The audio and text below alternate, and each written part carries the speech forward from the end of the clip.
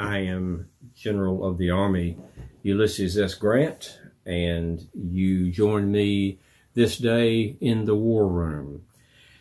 And I should like to take the opportunity to wax nostalgic a bit and look back down the long and dusty corridor of the halls of time and reflect upon my graduating class at the United States Military Academy, West Point, class of 1843. We graduated, and I with the class, on July 1st of 1843. This greatly pleased me, and equally so greatly surprised me that I should graduate. I never thought I would.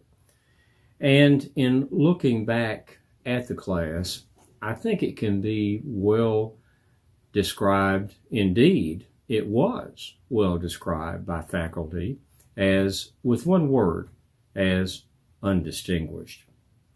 We think they were joking, perhaps they were serious, when the mutterings among staff and faculty were that this was unquestionably the most undistinguished class, or perhaps better to say the least distinguished class that the Academy had ever produced. But I will leave that for your reflection. In looking back at it, we began our classes in the bivouac, the tenting, on the plain in the summer, May and June of 1839.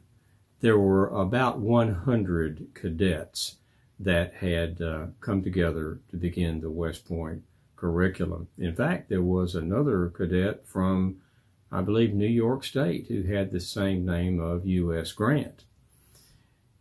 When we began classes in the fall of 1839, we were down to 76 cadets.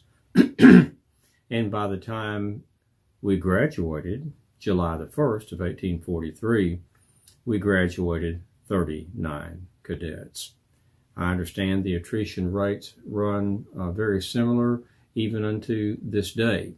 But we started with 100, encampment, began classes with 76, graduated 39. Our cadets in that class came from 14 different states and one from the District of Columbia.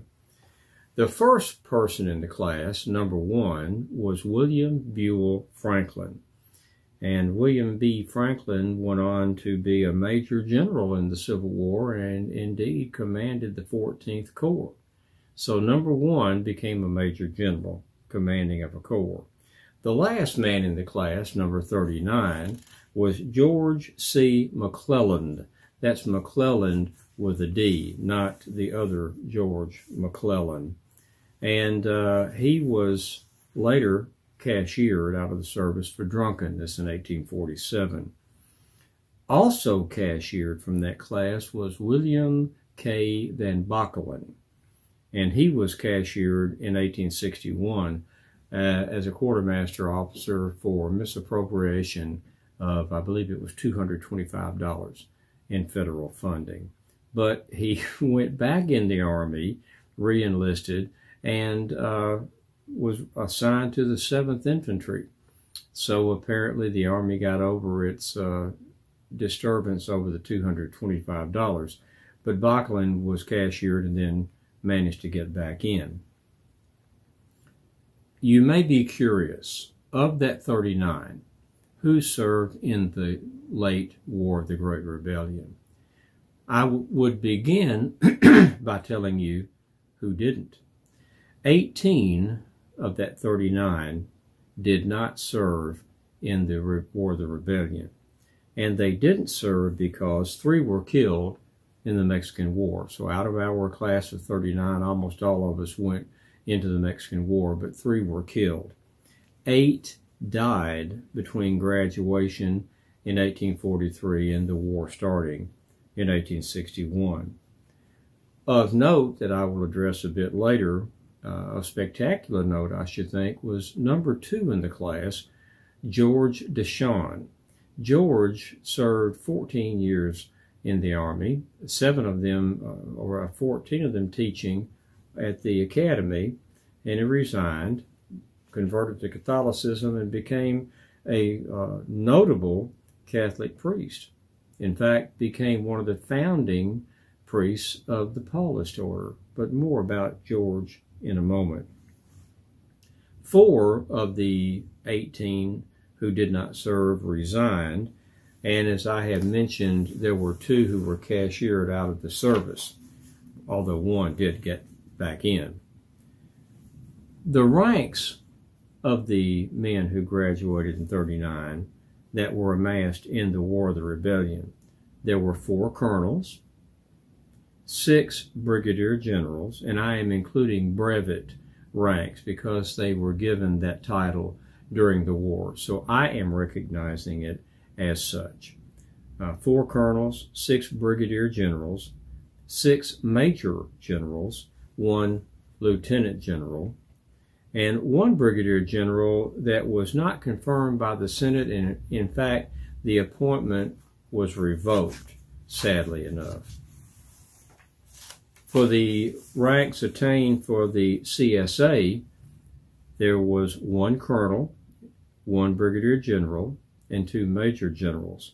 4 of our 1843 class members went south.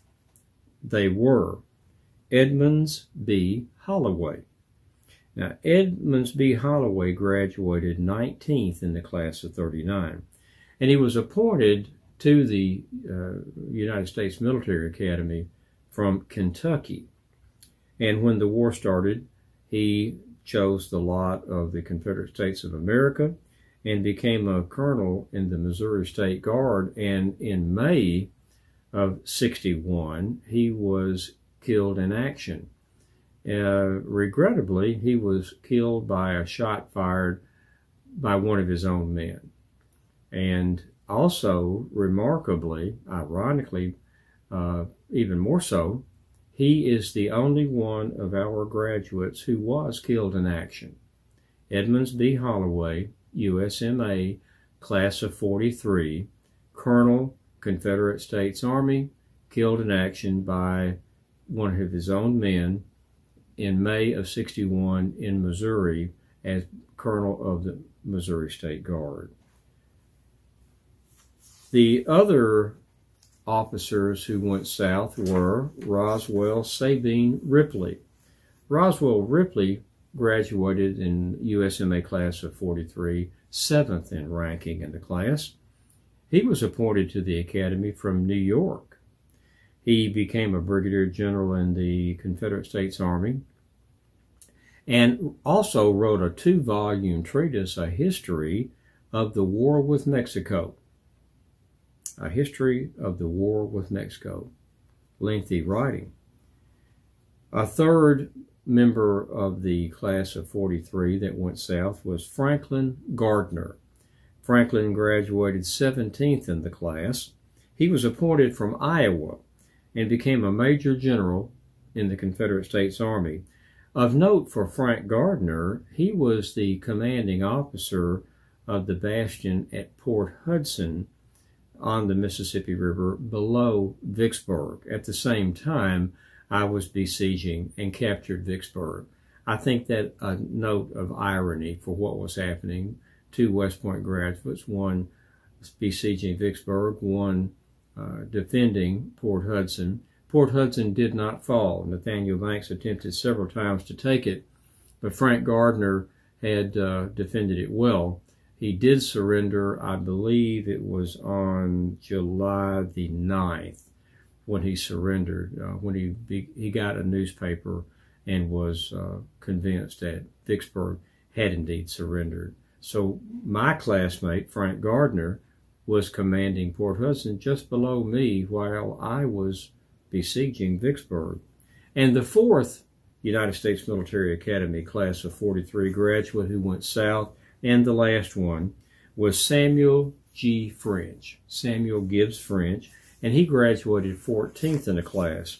He was appointed to the academy from New Jersey and became a major general in the Confederate States Army.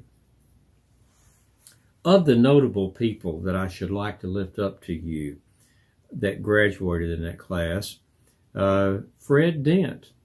Now, Fred graduated 33rd in the class, but he became my brother-in-law. In fact, Fred urged me that when I graduated, if I was stationed at Jefferson Barracks in St. Louis, that I should go out to Whitehaven, his family home, where he and all his siblings, brothers and sisters, were born. And in fact, one of his siblings, Julia, his oldest sister, was there, and I accepted his invitation when I was indeed stationed at Jefferson Barracks. And perhaps of interest, I arrived there in August at Jefferson Barracks and began calling on the Dent family once a week, August through February. When Julia returned home from finishing school in St. Louis with the O'Fallon family, people of note in society, and I believe he was a War of 1812 hero, she came home and we met. And then I began calling at Whitehaven daily. So my future brother-in-law was one of my classmates at the academy. Another one of my classmates and a roommate for 1 year, the last year I was there, my 4th year, and in fact Fred Dent was also one of my roommates. Rufus Ingalls roomed with me my last year, and Ruth Ingalls graduated 32nd in the class of 39. Ruth served with me at Fort Vancouver out in the Oregon Territory on the Columbia River, and rose to become a brigadier general on his own in the War of the Rebellion, and was in fact my quartermaster general during my last year, or the last year of the war, my year in the Eastern Theater in 64 and 65. So Rufus Ingalls became quite the quartermaster. Rufus is also credited, he developed the idea of painting wagons, because he felt that, and he was correct, the supplies, war material, were not getting equally distributed through the ranks. The closest soldiers to the supply wagons got all of the supplies. Ruth determined to paint the wagons with what they were carrying: ammunition, food, forage for the animals, or medical supplies, and each wagon had its regiment designation painted on it. So instead of, when the wagons arrived at the army, all the supplies were dumped to the soldiers closest, with Ruth Ingalls' system, the wagons all distributed throughout the army to their designated regiments, and everybody was equally supplied. Nobody went wanting. So that was quite an improvement for Ruth. Also, he developed the circular motion, even having the pioneers cut a parallel road that, when we were on the Overland Campaign particularly, but throughout the war, the last year of the war, there was a road cut beside the primary road. So as loaded wagons went to their destination, when they were unloaded, they returned on an alternate road, so there's no traffic jam, there's no bottlenecking, and the supplies were kept moving. Loaded wagons into the army, empty wagons out by another road. A simple but brilliant move on the part of Ruth Ingalls. And I mentioned earlier and said I would address later George Deschamps, who graduated 2nd in the class of 1843. George was in the Army for 14 years, and in 1851 he converted to Catholicism. In 52 he resigned and became a Catholic priest. He went further in the priesthood, though, because in just a few years he was one of the founding fathers, to make a bit of a pun, for the Society of the Apostolic Life, called the Missionary Society of St. Paul the Apostle. And George was instrumental in building St. Paul's Cathedral in New York City, where he lived the remainder of his life and is in fact buried in that church. He's entombed in that church. It was the first house and church of the society and built in New York City in 1859, and George was buried there. In 1860, Father George now published a book entitled Guide for Catholic Young Women, especially those who earn their own living.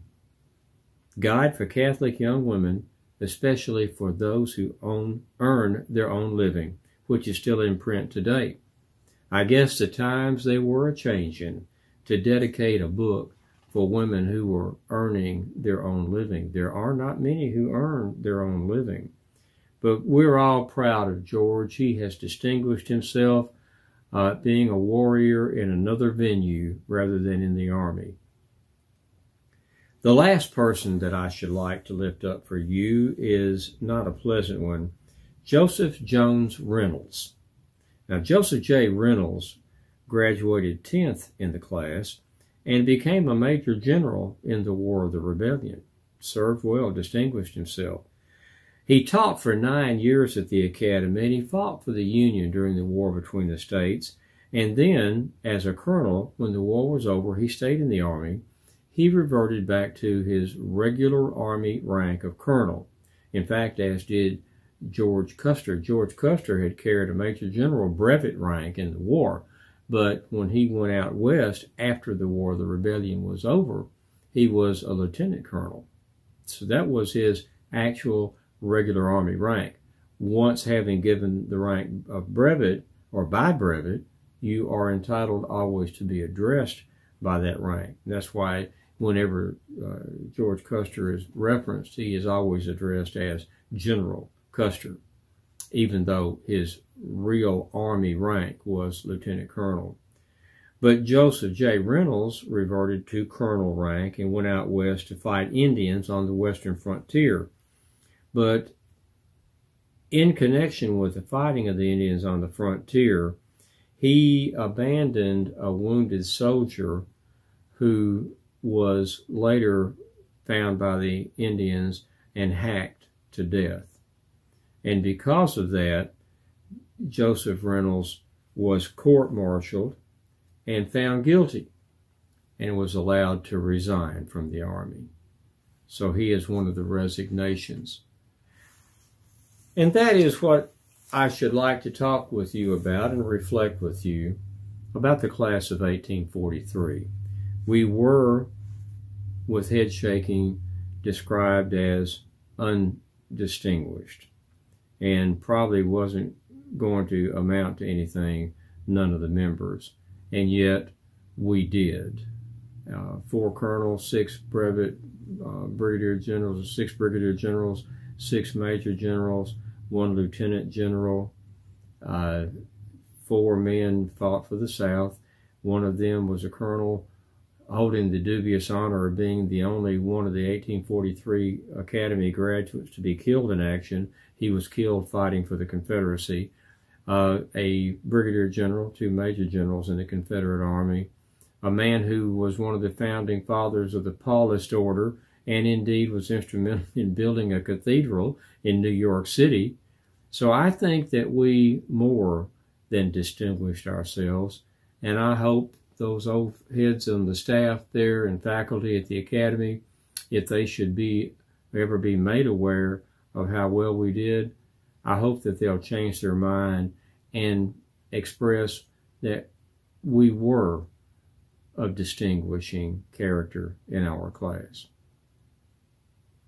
But that is all that I have to say about the United States Military Academy class of 1843. And I must be about my business. So until the next time that we should come together for reflections, I am General of the Army, Ulysses S. Grant, bidding you a fond farewell.